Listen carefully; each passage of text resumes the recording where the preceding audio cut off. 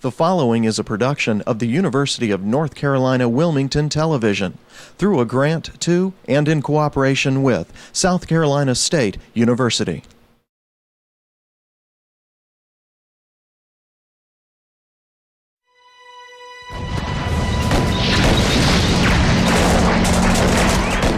The long, bloody struggle against Japan in the South Pacific Island campaigns of the Second World War saw the first African-American Marines in the service of their country since the American Revolution. They trained on these grounds and in these buildings here at Montford Point, a segregated training base constructed at Camp Lejeune, North Carolina.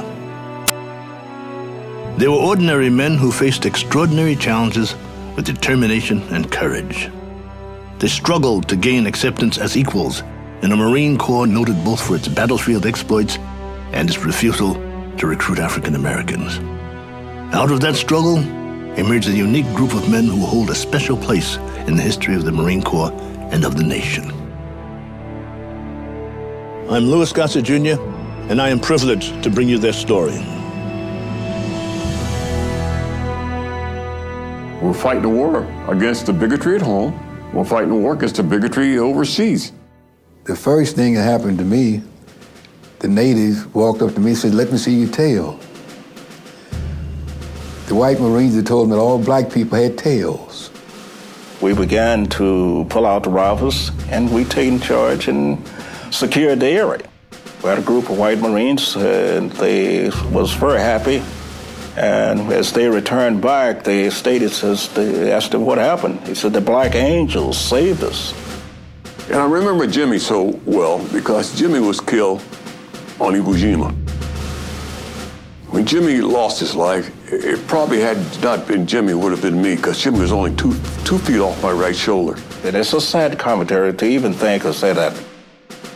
I prayed that they would have a war. You know, I just wanted a change. I thought there was something that I should prove.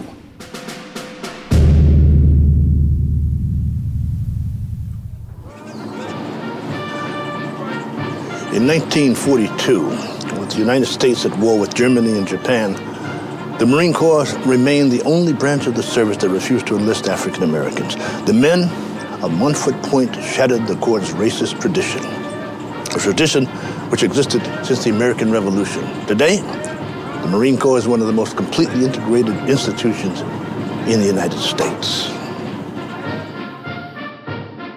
There were black Marines in the Revolutionary War. There were 3 black Marines. They did duty on ship.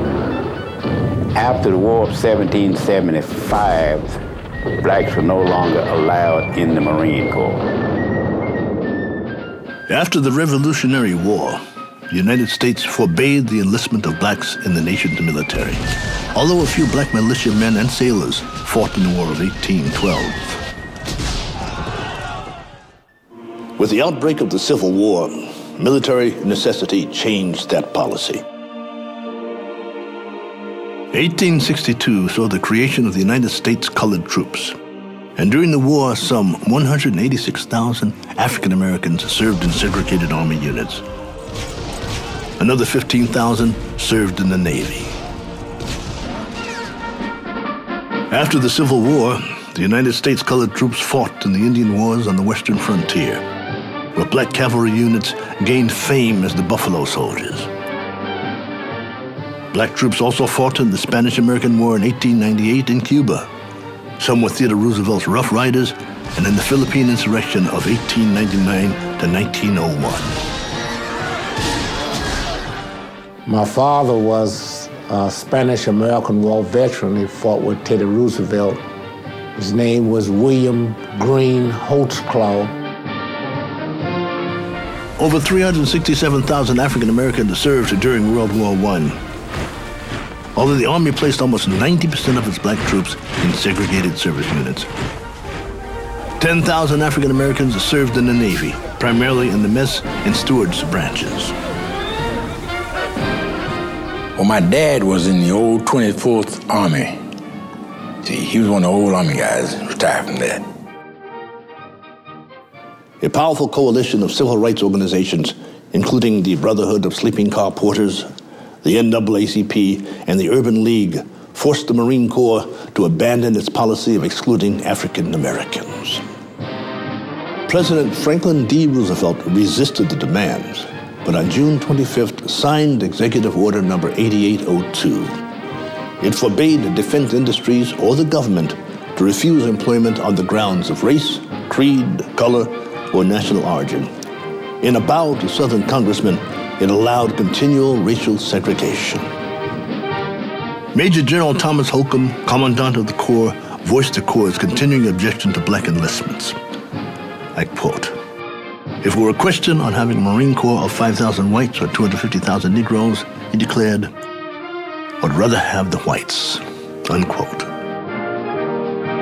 Forced to accept black recruits, the Corps adopted a policy of rigid racial segregation rather than send black recruits to boot camp at Parris Island, South Carolina, where white Marines trained. The Corps constructed a training facility for black Marines at Montford Point on Camp Lejeune, a new base near the tiny coastal town of Jacksonville, North Carolina. The majority of the initial Montford Point recruits came from the South, although some came from the big cities of the North. They joined the Corps for reasons as varied as their backgrounds. Some, like David Dinkins, former mayor of New York City, saw the Corps' combat training as the best preparation for surviving the war. Patriotism, the desire to see action, and the appeal to the Corps' dress blue uniform motivated others to join. So you never gave a thought to not going. And so I said, well, and people were dying that you knew. So-and-so's big brother who lived across the street or around the corner. And I figured the way to stay alive is to be well-trained. And the way to be well-trained is to be a Marine. And so I tried to enlist in the Marine Corps. I joined the Marine Corps because I felt it was the proper thing to do, to be patriotic to my country. I felt that this is history in the making, and I felt that I wanted to be a part of it. Well, because the reputation of the Marines was known to be rough and ready, and my mother asked me, why? I said, well, they're supposed to be first in battle and first back home, so I don't want to stay out too long. I joined the Marine Corps for two reasons. The dress blue uniform and the fact that they would see action. And I saw these uniforms, and I fell in love with those uniforms, and I told my two buddies, I said, look, man, don't you think that a black man would look good in those Marine Corps uniforms? Just look how it looks. It's got some red in it, it's got some blue, it's just beautiful. Some didn't enlist, but were drafted into the Corps. I didn't join the Marines selected me. I was in line being examined, and they had our records following us. And when I was going down the line, a fellow reached over and says, you come with me. Once enlisted, new Marines journeyed by train to small eastern North Carolina towns. Buses transported them to the final few miles to Jacksonville and Montford Point. For those who lived in the South, it was just another trip through a segregated society they understood. Although some hoped that becoming a Marine might bring a new measure of respect from the whites. See, my parents were from Carolina, and I had traveled the southern route a number of times by train or by auto. So actually, it was nothing strange, you know. I knew how the situation, I knew what to expect and whatnot, and we knew what the situation was, and so we governed ourselves accordingly. For those raised in the North, though they had heard about segregation, the train ride south delivered an abrupt, harsh, and unforgettable introduction to the reality of the Jim Crow South. I had to walk D-train out in the yard someplace, about a mile away from the station, and walk, I think it was about 2 o'clock in the morning, walk along the tracks to the station. an African-American man swept over. He was sweeping, and he swept over to where I was. He looked at me, and he says, you have to move to the other side. So I went out the door, and as I went out the door, something said, look back. And I looked back, I looked over the station, the entrance to the station, and I saw a sign. It had to be about 3 feet in width and maybe 5 feet in length, and it said, for white only.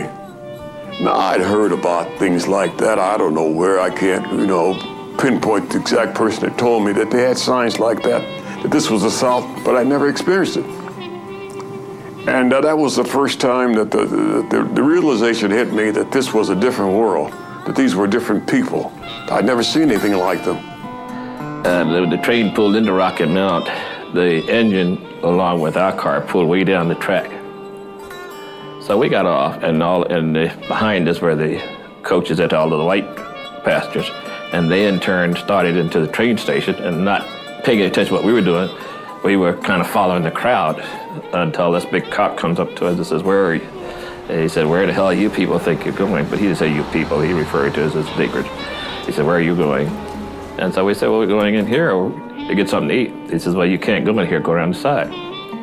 So we weren't about to argue with him, and I was a long ways from home, so it was too far to run back, so I decided I would do what he said do. Got to Washington, D.C., they put us in a little straw coach, little straw bags. There wasn't nothing in there, and I got to fussing about it because what our paper said. And this old lady said, son, you across the Mason-Dixon line now. I said, I don't mean nothing, I'm with the government. She said, that don't mean a thing down here.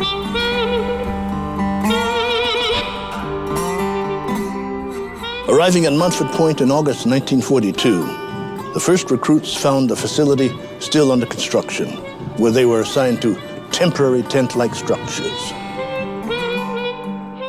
So if I made it through the day, and then that night, you put me in this hut. I'm stuttering because I wanted to call it a barrack. It wasn't a barrack, it was a hut. You couldn't really imagine living in conditions like that. I mean, they were horrible. It looks like somebody got a batch of cardboard and put it together with staple guns or something like that. That's where we were supposed to live. And the sand and the mosquitoes were, they were terrible. You never experienced anything like that in your life. At Montford Point, the new recruits met an all-white staff of officers, non-commissioned officers, and drill instructors. It included men with service in the Philippines, Nicaragua, and the Caribbean, who the Corps deemed experienced with colored troops.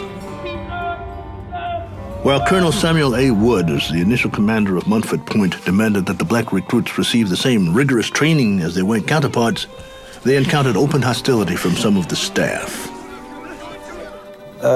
They were chosen instead to be drill instructors because of their background, and I might add, most of these guys were from the South. Most of these guys were from Mississippi and Georgia, and there were a few who really didn't want us in the Marine Corps, quite very envy about allowing us black folk to enter into the Marine Corps.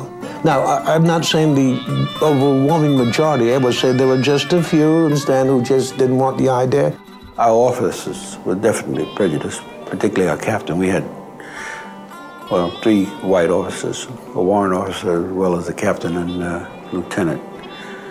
Our captain wasn't what I would consider thoughtful of his men, because he wrote in a letter home that he didn't like serving with the niggers. I remember distinctly one person's name was a lieutenant by the name of LaPointe, who was very vicious in his reaction to us and in his demeanor and his language. I thought it was really inhumane.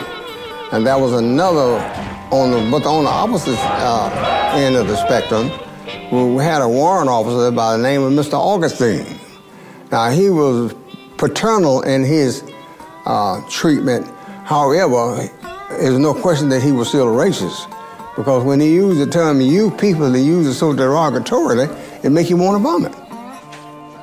Aware of the need to have African-American drill instructors, the Corps charged the white staff with identifying recruits with leadership potential to replace the original white drill instructors, a task accomplished by late 1943. The officer corps, however, remained all white, and the basic rule of racial etiquette at Montford Point never changed. At no time was a black man to be in a position to give orders to white Marines. If you were an African American and you listened to the Marine Corps, regardless of what your education, your training, your occupation was, you ended up there. So we had professors, we had lawyers, and people that studied medicine that were in there.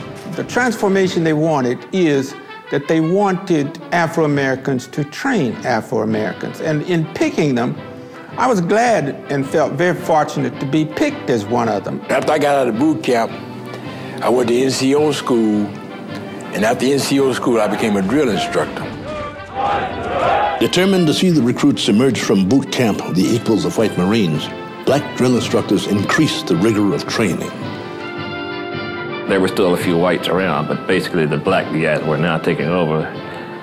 We thought that would be good, but we found that that was worse than having the white guys, because the blacks were determined to make us succeed and to be real Marines, and that was their main goal, was to be sure that we were going to be better than everybody else. They was all black, and I mean they were rough on us. I don't know, I guess the white must have told them how to do it, but they were really rough on us. As far as I'm concerned, they treated us like dogs, because back in that day, we lied, they hit on you, kick you and everything, and that was happening right there in boot camp.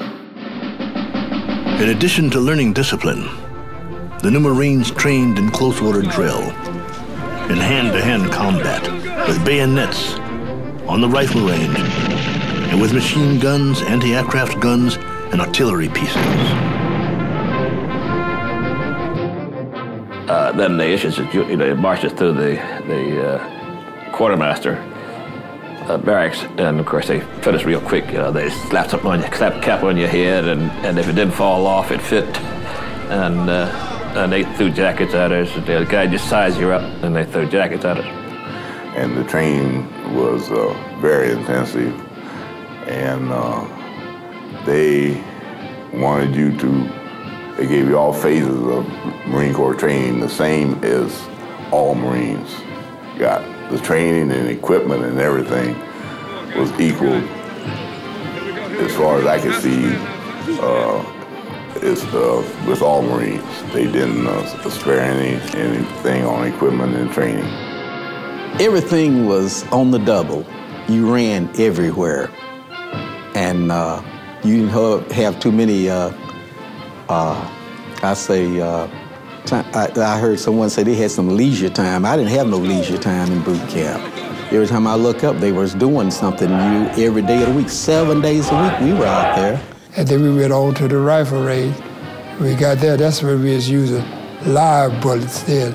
Wasn't using no fake bullets. We was using darts or nothing like that. We was using real stuff, put you away. We already had training with the M1 rifle when we flew boot camp. So when it got to the carbines and all the other deals, and then of course the 40 millimeter anti-aircraft gun, the 50 caliber, the 20 millimeter, all these are anti-aircraft things were taught to us in the 51st Defense Battalion. And they were forming what you call depot companies, which was work crews, and ammunition companies was handling ammunition. But you had to go to school in order to be in those companies. We practice how to fight judo style, how to use a bayonet, and all the duck walking you could think of.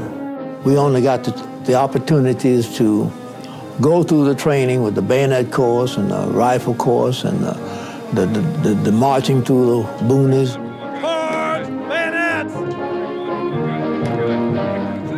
Montford Pointers understood that failure was not an option, that they had to prove themselves the equal of white Marines. As a result, a close camaraderie developed among them. They supported one another in their determination to become exemplary Marines. As far as the spirit's concerned, going through boot camp, I think most of the guys had a lot of high spirit.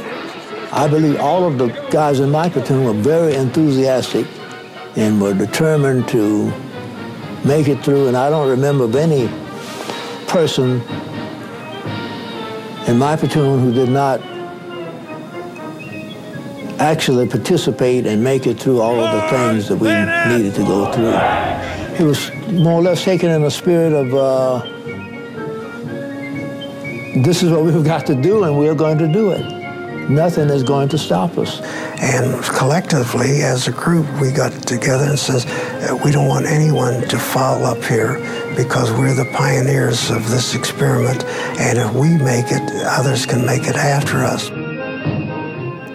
Their determination, tenacity, and performance eventually earned Montford Point recruits the respect and admiration of some of their initial critics within the white officer corps and among white Marines. They relieved our original CO, Colonel Stevenson, and put in charge of Colonel Leggett, who told us, it's a disgrace to be seen with boys like you. I got boys like you working on my plantation down in South Carolina. They tell me you have no discipline, you don't know what you're doing, but by God, since I gotta be with you when I leave you, we're gonna see.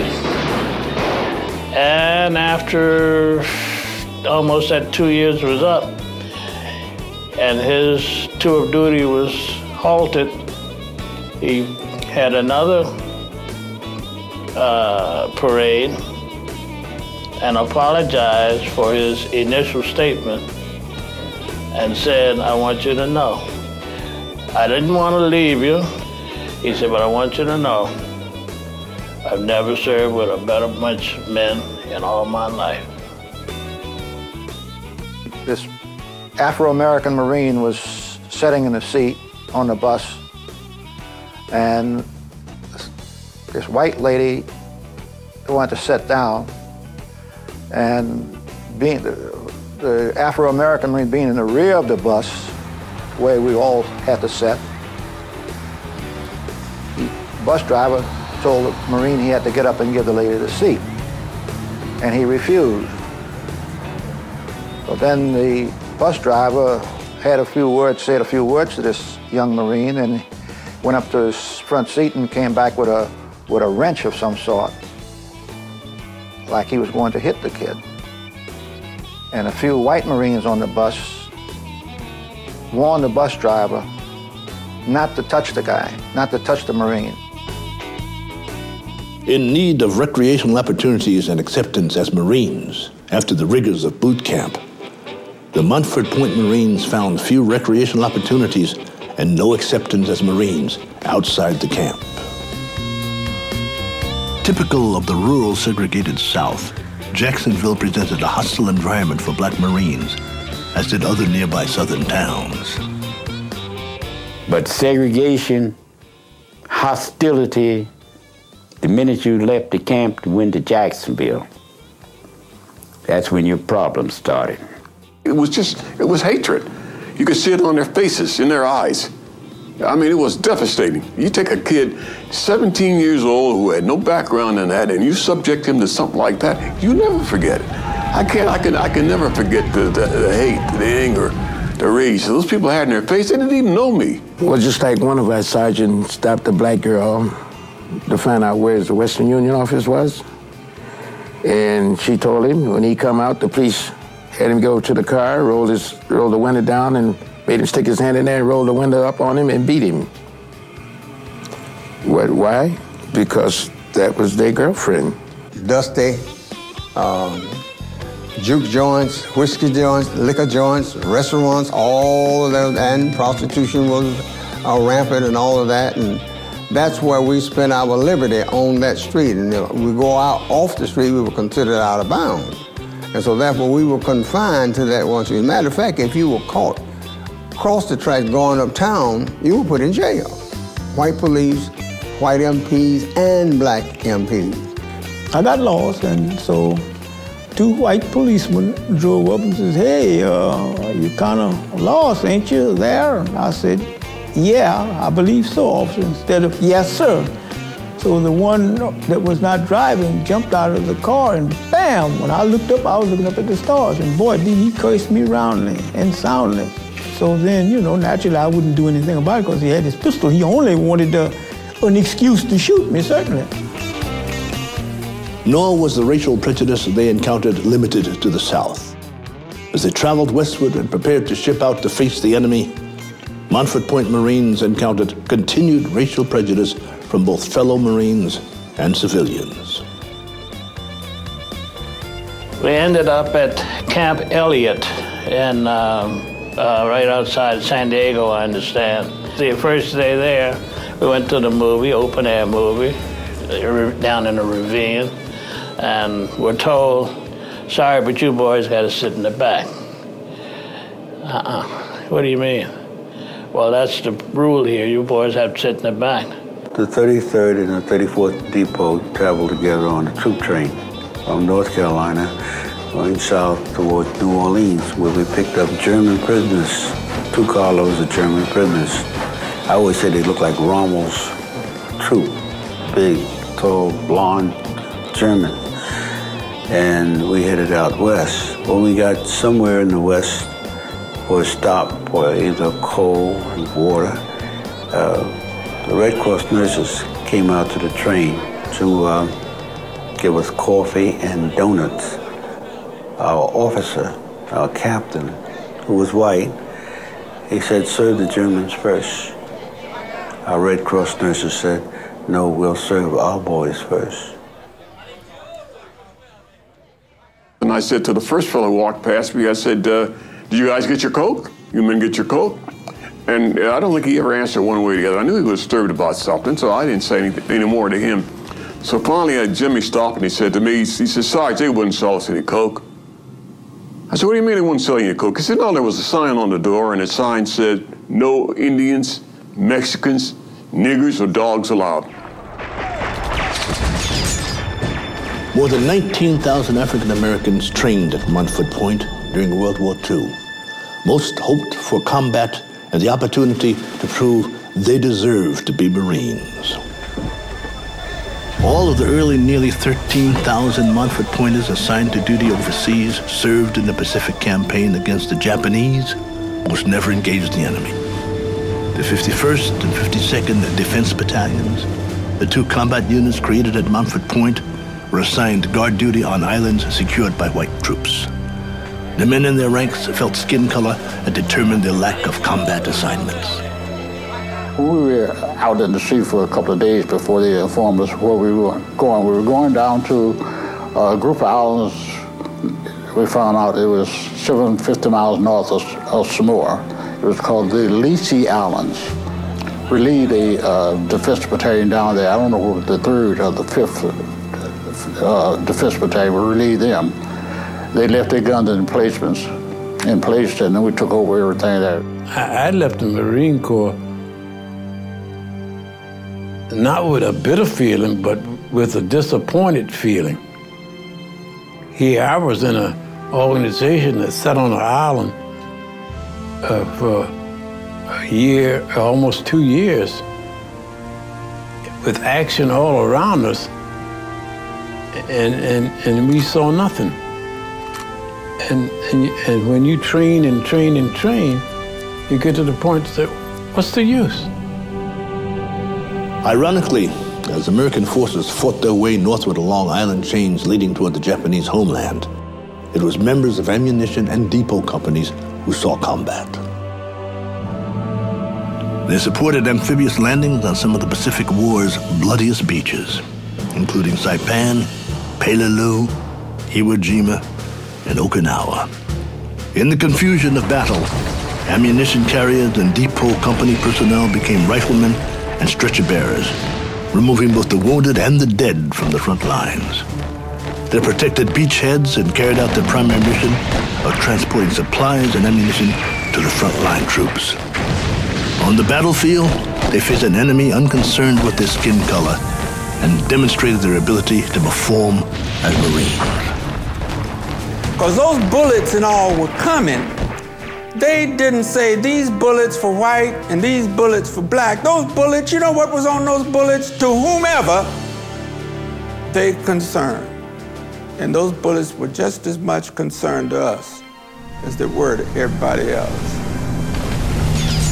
Montford Point Marines received their first taste of combat and suffered their first casualties in the invasion of Saipan in the Mariana Islands. After an intense naval and air bombardment, American forces invaded on June 15th, 1944. We were just in a supporting unit. Those supports make sure that supplies and everything was available, and that we would keep the front lines and whatnot supported with the proper supplies they needed.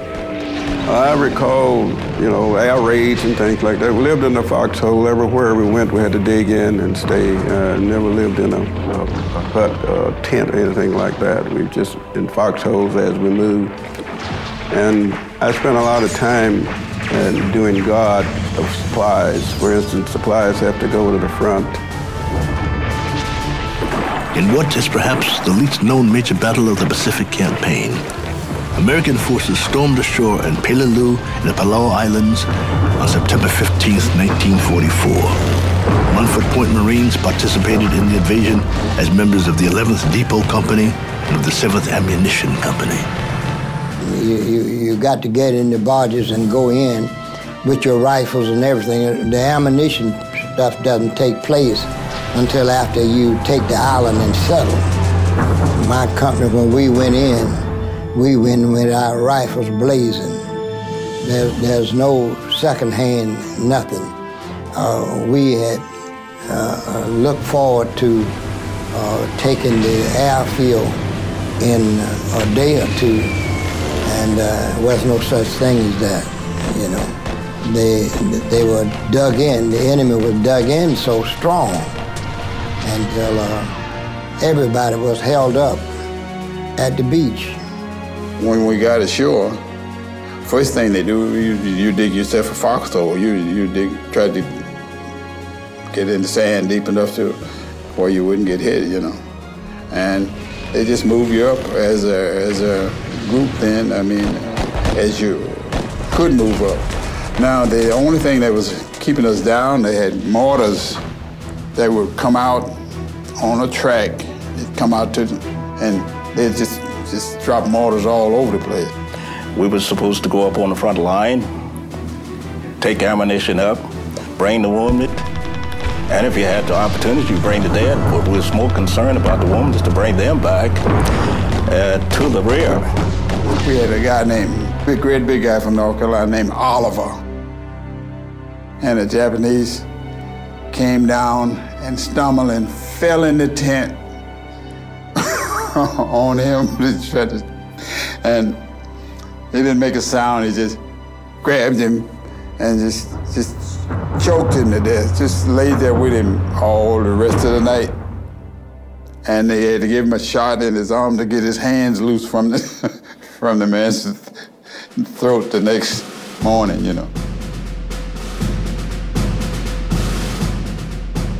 The all-Marine invasion force that shoved off on the supporting fleet and headed for the beaches of Iwo Jima on February 19, 1945, included Montford Point Marines. They too fought and died on the bloody sands of Iwo Jima. They too watched and cheered as the American flag was raised on Mount Suribachi to become an enduring symbol of American sacrifice and ultimate victory in the Pacific. As I say, when we got there, we could see early in the morning the bombing and strafing from the ships and from the aircraft. Flew a lot of these aircraft bombing the island and strafing the landing area. They were loading the assault troops, and they were circling in the water until 9 o'clock. And that's when the first wave would take off, heading to the beach.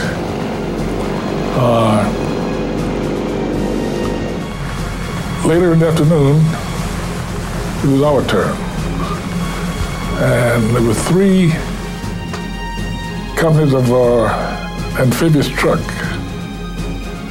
Some guys want to show us those. At least they started the show, anyhow. A lot of those trucks was blown up before they got to the show. On February the 23rd, the night of February 23rd, we hit shore and we lowered the ramp, but a Japanese mortar hit us about 5 times. We were loaded with ammunition in the hold, so the captain pulled away from shore. And the next morning, February 24th, my birthday, we stepped on the island. And our job was to bury the dead. I didn't know. I was blown up in the air about 8 or 9 feet. I remember being unconscious, in and out of it. I would black out, come to black out. I smelled the gunpowder in my nostrils and finally fell back to the deck. And corpsmen were running and people were screaming and hollering. And finally, the corpsman came to me and he looked at me, checked me over, found that had some shrapnel on my left side, and found that I had some shrapnel on my shoulder. I can't write you up, send you back to the ship. He says, you'll be okay. So I just consider you the walking wounded. And took down the, the information, my rank, and my unit and so forth and so on for the Purple Heart. And that's where on D+5, when I saw in the distance, the flag raising, to see that, I guess I would say we took part in the jubilation. The likes you'll never see again, one time to see these men just take off their helmets. Now here the Japanese, who are still entrenched, back in the caves and everything else, and these guys were taking off their hats and tossing them up in the air.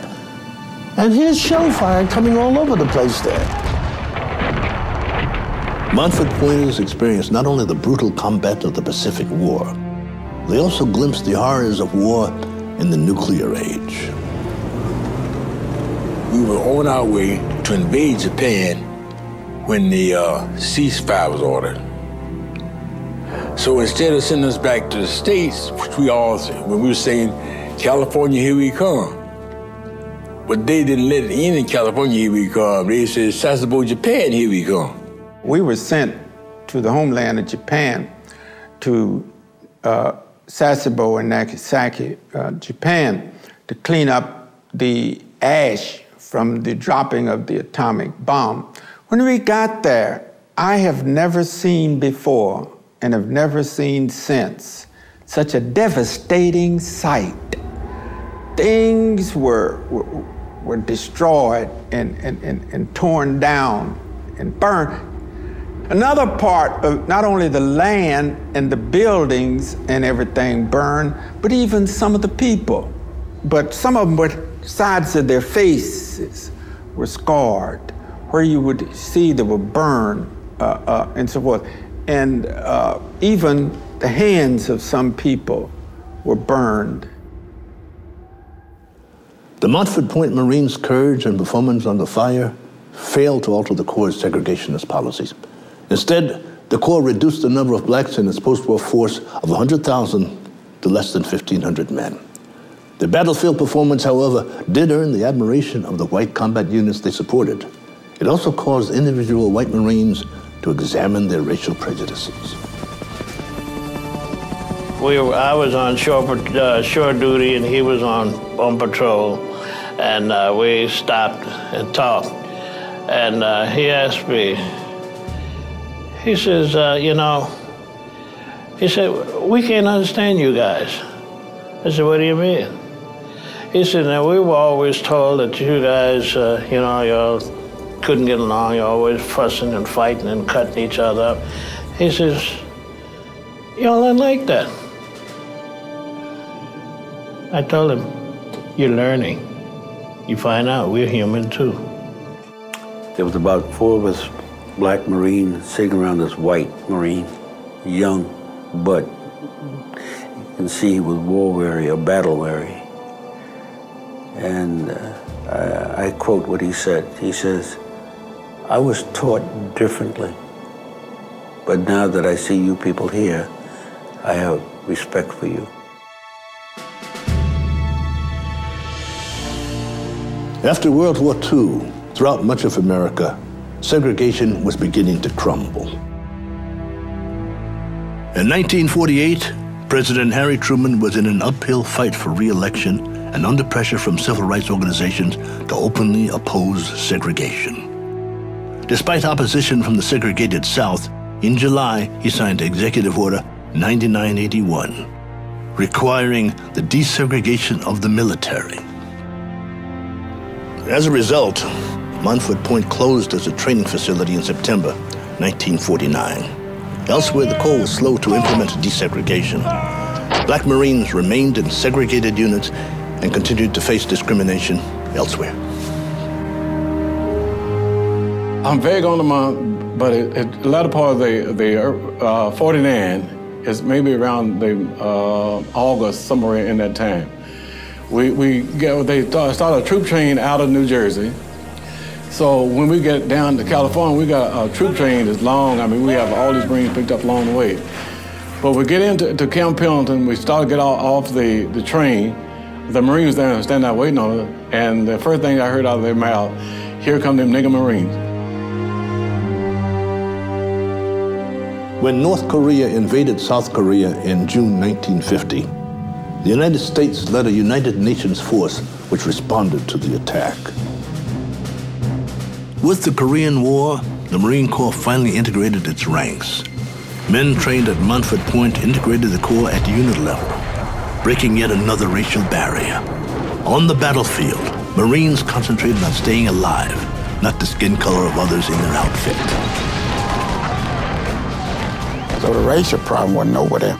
That, you know, I know I was black, but that's all. Okay, but the fighting part was the problem, and we had to survive. I mean, we had to survive, and I used to lay there when I got back off patrol and meditate on how I was gonna get through that day or that night. On September 15th, 1950, General Douglas MacArthur launched an offensive against the invading North Koreans with an amphibious landing at Incheon, a harbor town in South Korea's west coast. For the first time, men trained at Montford Point stormed ashore as frontline troops in an integrated Marine invasion force. The first thing popped in my mind is now looking, the Marines ahead of us. We went in on, I think, about the 13th wave. The ones before us, a lot of those guys were killed, and those bodies were just stacked up. You see these guys getting killed. But the strange thing about it, you really don't think about dying. I mean, your job now becomes survival.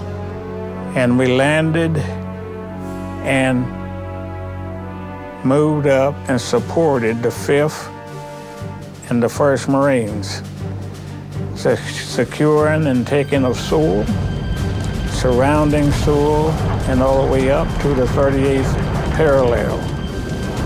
My job at that time was 3.5 rockets and flamethrowers, in which we didn't use the flamethrowers too much, but rockets we used. I was a rocket launcher, rocket man. We were chasing some Chinese through the mountain area, and we set up that night for camp, and they walked right in. A battalion of Chinese walked into our company. And we, and this night, it was a lot of heroic things going on, I suppose, if you would call it that, whether we had to fight them off in order to survive. Montford Point Marines fought in the Chosin Reservoir Campaign, one of the most brutal in Marine Corps history. In late October 1950, hundreds of thousands of Chinese soldiers stormed across the Yellow River into North Korea, overrunning American positions and forcing a general retreat.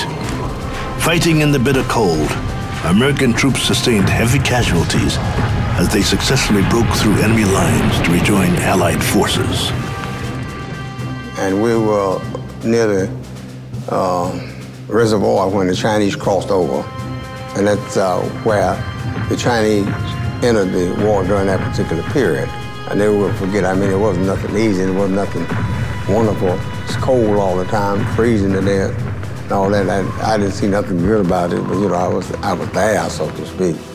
But those Chinese came across in thousands, and thousands, and thousands, and thousands. But at that time, they had us around and completely cut off. Now it's about 30-something below zero. When they finally got us out of there, what they kept asking me over and over again, how your feet feel? As long as you feel you have feel in your feet, you pretty well okay. But when your feeling disappear, then that means you're frozen. So when they got ready to take me out, I said, I'm okay, I don't have feeling at all. They said, you and we won't, because we know what's happened to you, your feet are frozen. When they took my boot off, it was frozen. And the boot came off and part of my foot came off with it. So that's where I lost all my toes.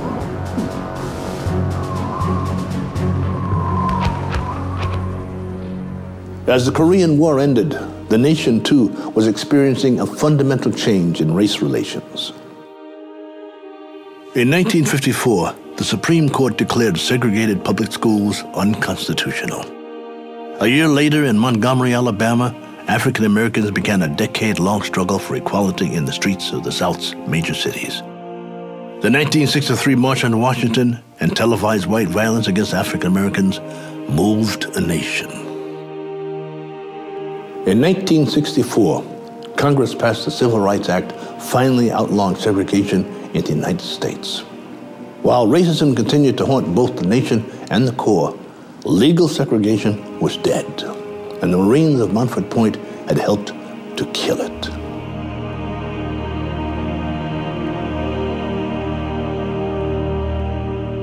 As the nation struggled to end segregation, Montford Point Marines fought in their third and final war in Vietnam.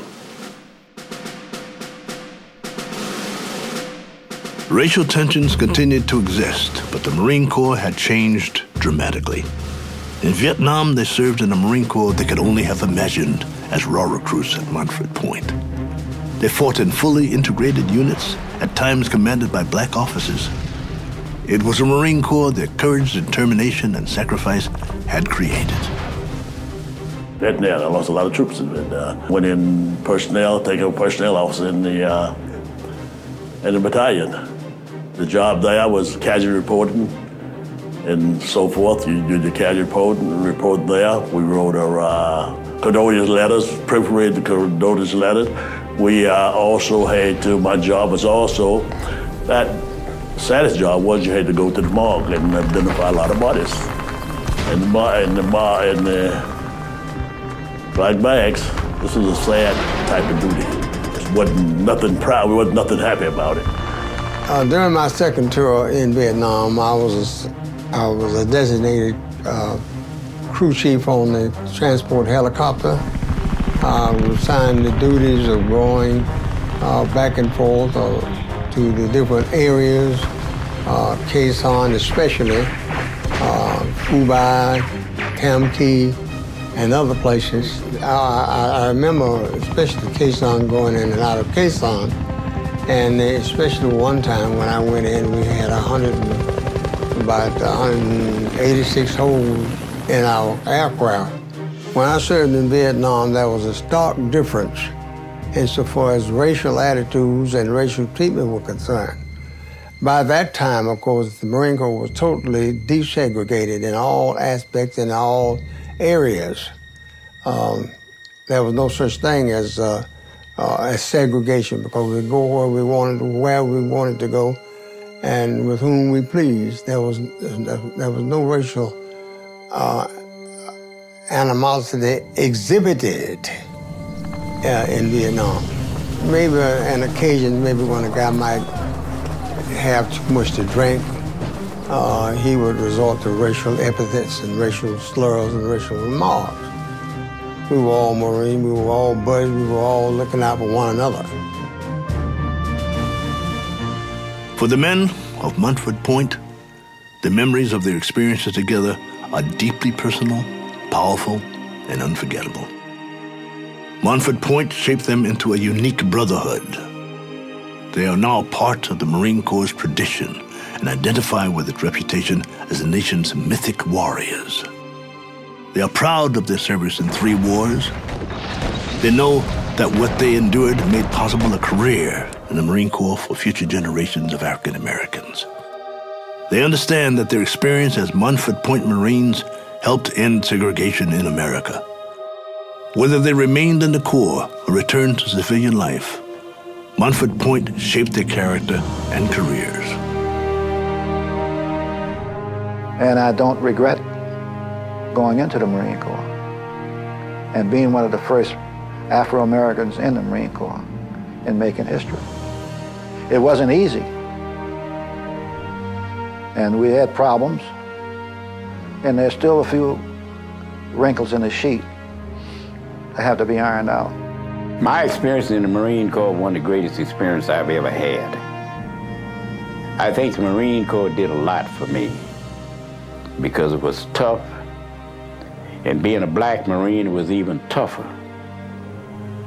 But I appreciate what the Marine Corps did for me because I think it made a better man out of me. Well, in 1943, when I saw a black with one stripe on, well, I felt great. But when I saw all that brass, the generals, the colonels, and the majors and all, I cried. And I each day, I tell my young people, as I walk around, I paid for the things that you are going to hear, receiving today, and the opportunities you have. So you don't have to go out here doing what I did in the Marine Corps, wishing for war, to prove to someone that you can make a change, that you can do the same thing that everyone else can do. You don't have to take the abuse or sit on the back of a bus or to go into Jacksonville or any other place in the world. We don't have to do that anymore. And I tell them, you don't have to prove. I've already gone through this, and you don't have to prove anything to anybody in the world.